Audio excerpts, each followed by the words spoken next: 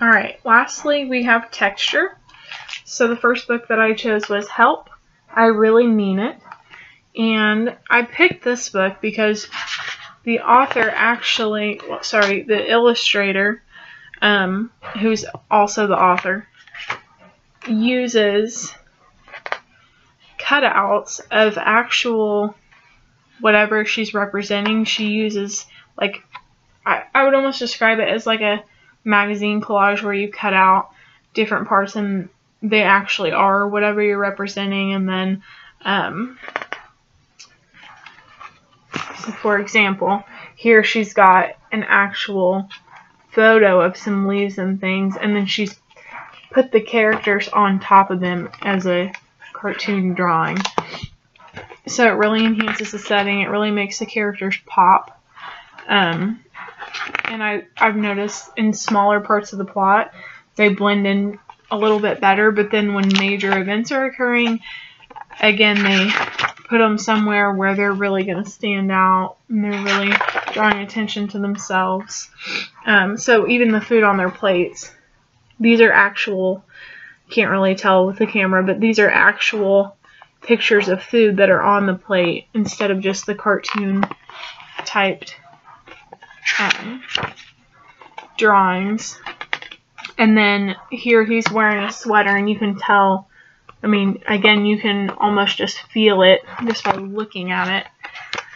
So really great use of texture there.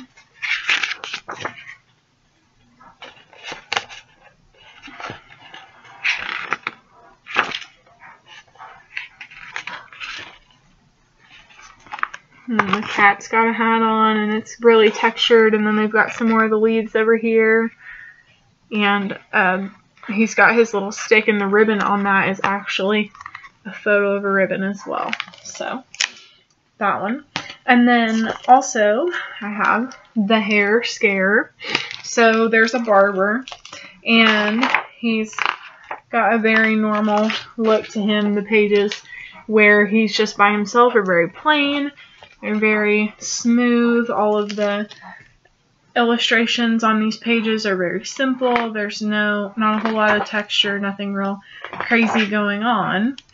And then he encounters this big king, and the king has very textured hair. It's like extremely fuzzy and spiky, and it contrasts with everything else on the page, which really adds to the character and the plot, because the whole thing is this guy's like, I have no idea how to cut this hair. Every time I cut it, it comes out something crazy like a peacock, and it's wild. So, and then it goes to show some of the other clients that he's had, and they're all normal like him. They're all painted really, really smoothly. There's no big, nothing real big about them.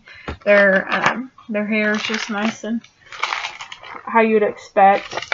And then they've got this king in here who's just really got some crazy hair, and every page that his hair is on, it's really detailed. It almost like you can see every little hair sticking out crazy.